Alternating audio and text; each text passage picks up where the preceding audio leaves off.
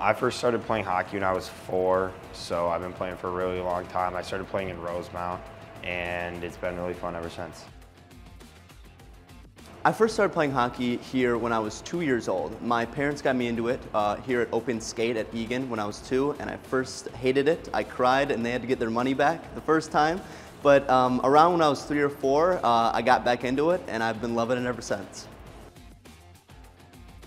My favorite on-ice memory, that would have to be last year when we defeated Eastview. It was my first ever varsity start, and we were not projected to win, but it felt really good defeating them, so that was really fun. My favorite memory on the ice is probably Bantam's second year when we went to state. That was a big win, and it was really fun to go to state with all this team, and now we're all together as seniors, so it's a lot of fun still being together. My favorite memory off the ice was probably after our final Bantam game when we went over to Peyton Jensen's house and we played full contact knee hockey for probably close to 10 hours. My favorite memory off the ice was probably the squirt tournaments at Fargo.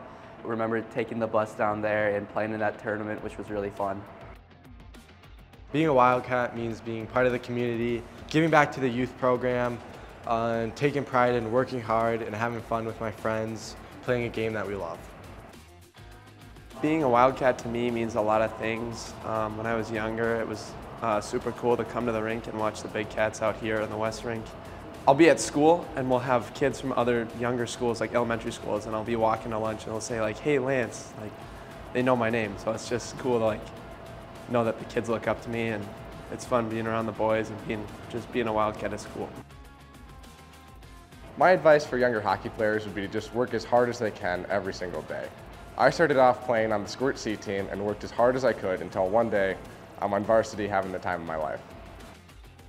Always work hard, get the most you can out of every rep and every drill. I'd also say to have fun and cherish the time you spend with your teammates. Just all the relationships I've built over the past years with all these guys, because without hockey I wouldn't have all these friends that I can always count on. Hockey is a game that every time I step out on the ice, I have friends and I have teammates that are all supporting me, and we all like to have a good time. And every time I show up to the rink, I don't have to worry about anything else outside of my life. It kind of brings me into a mental state that just only revolves around hockey and just all the teammates that are there with me, and all we can think about is playing hockey.